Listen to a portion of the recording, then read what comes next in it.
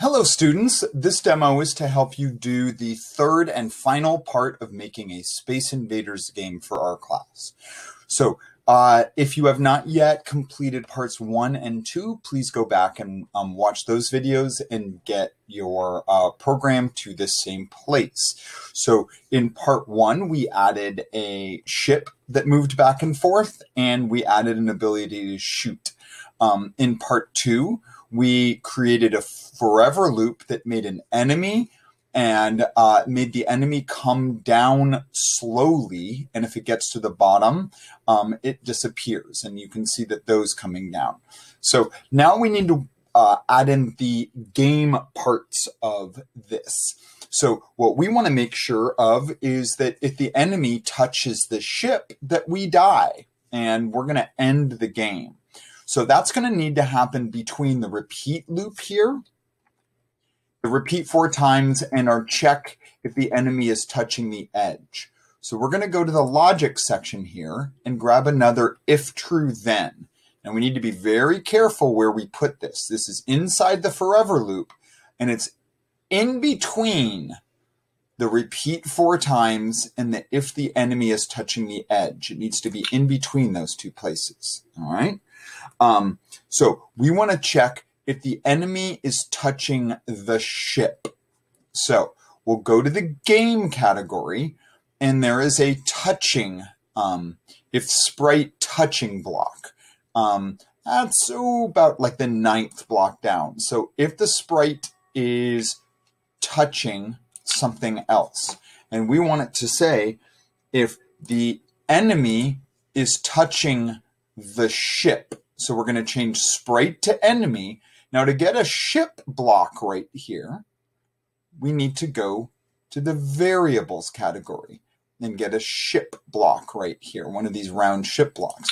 So if the enemy is touching the ship, then what do we want it to do? We want it to end the game. And there is a game over block inside game.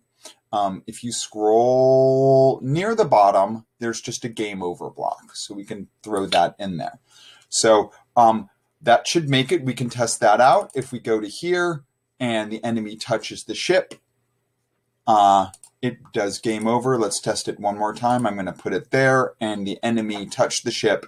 And there's a whole routine where it flashes. It says game over, and it says the score. Okay, so that part's done. Next, we want to figure out if we want to add a score to this. So to add a score, we need to go into the game category, and we need to set the score to 0 at the beginning of the game. So we're going to grab a set score 0 block and put that into on start. So that gets the resets the score there back to 0 when we begin the game each time. But we want to add in if we shoot an enemy, and this is kind of the trickiest part of this one. We want to check to see if the shoot hits the enemy.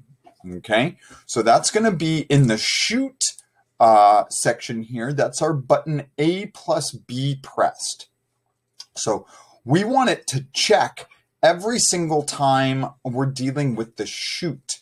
So we're going to be putting a check inside this repeat 4 times loop that's in the A plus B button section. Make sure you're in the right section, not in the forever section. There's also a repeat there. We want to be up in the A plus B press section where it's the repeat 4 times. And we're going to grab from the logic area, we're going to get another conditional if something is true.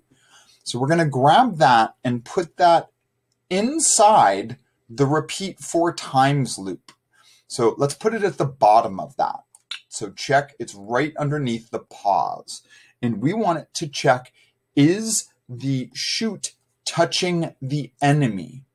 So in the game category, we want is sprite touching, just like we did 2 steps ago. We want to grab an is sprite touching. We want to grab that in and change sprite to is the shoot touching the enemy.